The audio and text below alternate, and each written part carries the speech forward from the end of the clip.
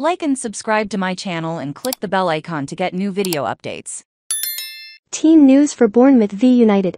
Ten Hag says he will have to wait and see what happens in Friday's training session before deciding whether Marcus Rashford can play Bournemouth on Saturday. Rashford was injured in last weekend's 2-0 win over Wolverhampton Wanderers. This result helps United retain their place in the top four in the Premier League. Marcus has since been fit enough to work with the rest of the group at Old Trafford, but called in sick on Friday, and the manager still wanted out. Not set on a final, he needs to test his game fitness ahead of the Reds' final away game of the season on the South Coast.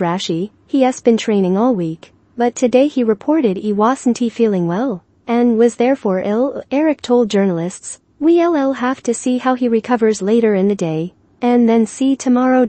Raphael Varane is available, as the Frenchman played 81 minutes in the win over Wolves. Our number 19 returned after a month-long absence, and was replaced by Harry Maguire late as a precaution. Scott McTominay is also close to making his first appearance since April 8, when he scored our opening goal against Everton. Goalkeeper Tom Heaton has recently returned to training at Carrington, but Ten Hag took a hit earlier in the week with the news that Marcel Sabitzer is out for the last 4 games of the 2022-23 season. Long-term absentees Lisandro Martinez and Donny van de Beek are also out for the season, although there was some positive news regarding Donny on Thursday. The Netherlands international has been working hard on his rehabilitation at Carrington for the past few weeks, and has been pictured back on the grass at our training ground alongside the coaches. Van de Beek will be primarily keen to regain his fitness next season, having been absent since the second leg against Bournemouth in early January. The Cherries' hope Haim Traore is closer to a return to fitness.